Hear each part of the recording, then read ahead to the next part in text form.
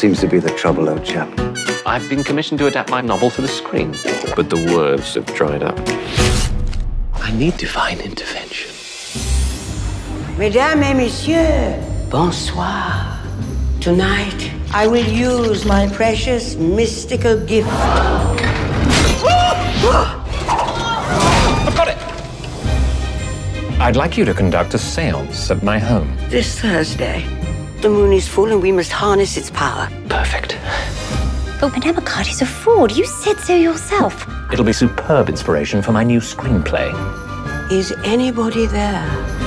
Oh, is that you, Maya? My spirit guide. She was Tutankhamun's wet nurse. I do hope she's not still lactating. Is there anyone on the other side that you think of? Elvira, his dead ex-wife. I shall have to go into a trance.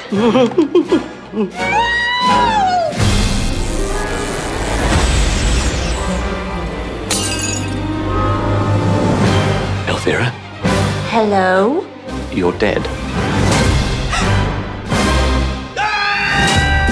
The ghost of my first wife is here with us in the room. Surely you can see her. She's standing right next to you. Are you drunk? Who's she? My wife. I'm your wife. Not anymore. Can he, by any chance, touch her? I sincerely hope not. It's not a coincidence that you haven't published a word since my demise. Finished the first act of my screenplay. Elvira helped me. She's dangerous, Charles.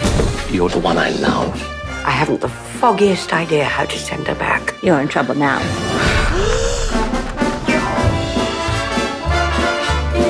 To true love. True love never dies. Something must have gone hideously wrong.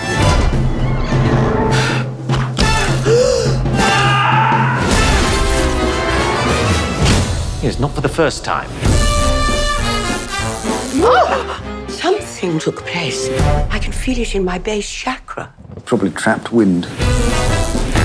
Hey Lisa, here with a bonus movie fact. Did you know that the set for the 10 Commandments was buried underground for decades? Cecil B. DeMille, director of the 1923 film, thought the movie set, including 21 Sphinx replicas, was too valuable to let other filmmakers get their hands on it. He figured it was cheaper to bury the set than to move it, and the artefacts remained underground near the California coast for 94 years before archaeologists found them in 2017. Do you like my shirt? You can get one for yourself in the link in the description.